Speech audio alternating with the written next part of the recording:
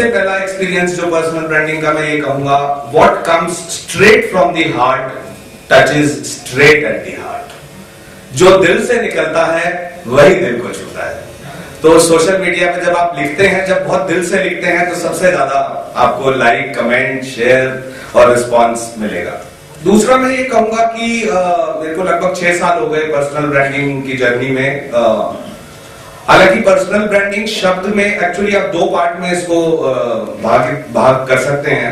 पहला पार्ट है KSA, एक फेमस शब्द है, नॉलेज, स्किल्स, एटीट्यूड्स, जो एक्चुअली पर्सनल डेवलपमेंट के वो है कि आप अपना ज्ञान बढ़ाइए, आप अपने स्किल प्रैक्टिकल बढ़ाइए, आप अपना देखने का नजरिया, दृष्टिकोण, एटीट्यूड पॉजिटिव बनाइए। तो नॉलेज, स्किल्स एंड एटीट्यूड्स पहला हिस्सा है। उसके बाद दूसरा हिस्सा है ब्रांड इमेज। इनफैक्ट ये भी कह सकते हैं आपकी ब्रांड जो है वो प्रोडक्ट क्वालिटी, और यहाँ पे personal brand means persons quality, वो उसका आधार है। तो आपका नॉलेज, स्किल्स एंड एटीट्यूड आपका आधार है। उसके बाद आप एक परसेप्शन करते हैं क्रिएट, आप कम्युनिकेशन करते हैं। मैं ये भी मजाक में कहता हूं कि देखो, भगवान को भी अपना मैसेज पहुंचाने के लिए ऋषि वेद व्यास को या किसी को ढूंढना पड़ा जो रामायण या महाभारत लिख के, और अपना भगवान को भी अपना संदेश पहुंचाने के लिए कम्युनिकेशन टूल्स का इस्तेमाल करना पड़ा।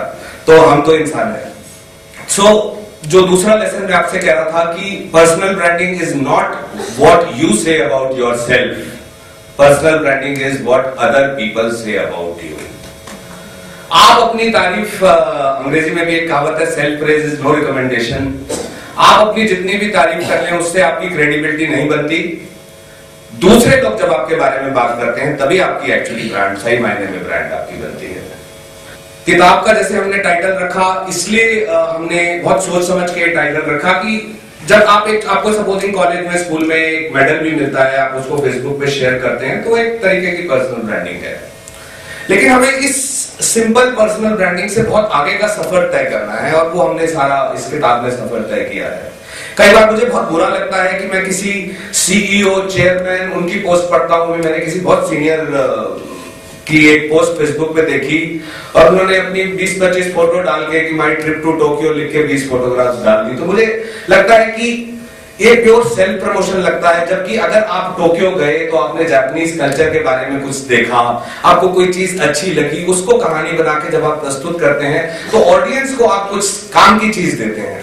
नहीं तो आप सिर्फ ब्रांड बनाते हुए वो आपका बचपना लगता है, आपका इमेच्योरिटी लगती है। दूसरा जो वो है कि हमारा जो समाज है, मैंने बहुत एक इंटरेस्टिंग कंपैरिजन इस 6 साल में नोट किया। मेरे कुछ अमेरिकन मित्र हैं जो इवन ऐसा शब्द ट्विटर पे लिखते हैं, शेमलेस सेल्फ प्रमोटर। तो वो उनका कल्चर है, बहुत इंडिविजुअलिस्टिक कल्चर है अमेरिकन और वेस्टर्न कल्चर। लेकिन हमारा कल्चर बचपन से ही हमें बोला गया, आपका माँ बाप के प्रति कुछ फर्ज है, आप बड़े भाई हो, आपको छोटे भाई बहनों का ध्यान रखना है, आपको समाज के लिए कुछ करना है।